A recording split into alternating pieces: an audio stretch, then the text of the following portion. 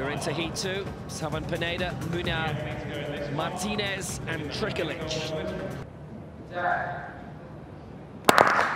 Saway the first time of asking. What a fine start by SAVON, PINEDA, and TRIKOLICH looking very, very good as well. He's a double European sprint medalist in his own right, and TRIKOLICh flying the near side. There is a yellow flag up. We'll investigate that. SAVON, PINEDA going very well in 3. SAVON, PINEDA coming out for Cuba. He'll get the win with TRIKOLICh second. MUNAR Martinez third. 22.17. That was fast, but the flag will be investigated. The judges are consulting just around the final bend. TRIKOLICh in second place in the outside lane. That was 22.84. MUNAR Martinez 23.11. It's only the winner and the next 4 fastest loosers to qualify.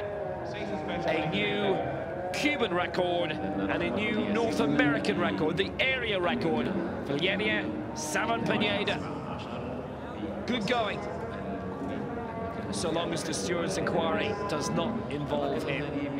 As you see here, quite an even start by all the athletes, but I thought the Cuban used the second half of the bend much better than the rest, and we've just missed the shot of the athlete possibly stepping outside of his lane, I think. May have been MUNAR Martinez who stepped outside, we believe. He did finish third and last of the 3. And easing up over the line.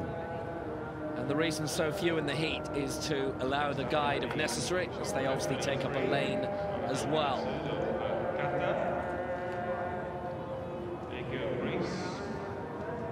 The official results just delayed slightly. Potential lane violation. So MUNAR Martinez was indeed disqualified for a lane violation. SAVON, PINEDA, the automatic qualifier with his new continental record. TRIKOLICH will have to wait.